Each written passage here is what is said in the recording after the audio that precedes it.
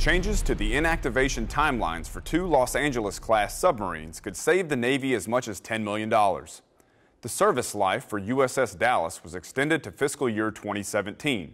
USS Norfolk will begin inactivation in early 2015, 2 years earlier than previously planned. Submarine force leaders and planners continually monitor the force and refine plans to optimize readiness and capabilities. Navy divers from Mobile Diving and Salvage Unit 2 recovered and salvaged a downed T-34 Turbominter aircraft off the coast of Texas. The two aviators escaped unharmed from the training aircraft May 1st during a training flight.